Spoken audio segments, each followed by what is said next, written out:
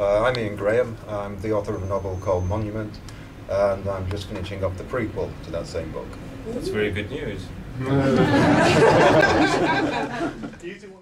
That certainly plugged with the escapism thing. I think I heard a story, it may be apocryphal, that Arthur C. Clarke and C.S. Lewis were having a conversation and talking about escapism. And Lewis says, who fears escapists more than anyone? Jailers. And I think there is something true in that. By indulging in escapist fiction, you're sort of renewing yourself.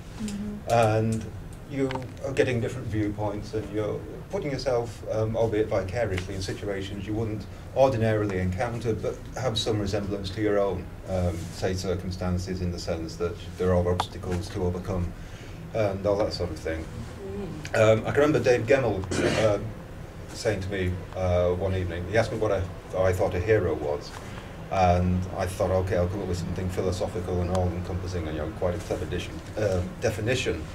And I floundered rather a lot, and he said a hero is just somebody who's done something heroic. And I think that's certainly at the root of Dave's fiction, in that whereas the good morality was there in spades, there's also always a sense that the hero is more complicated than you think. Yes, he may have done the right thing, but he may have done them for the wrong reasons, or reasons that at best are ambiguous. He may not be the guy in the white hat. He might not be somebody you would want to go to the pub with.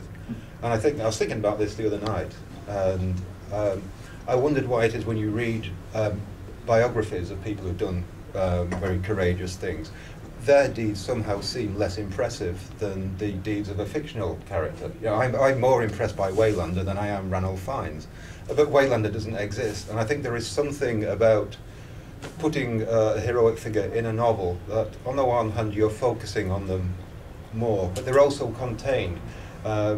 You don't feel that because you're not going to run into them in real life, they don't really have the opportunity to disappoint you.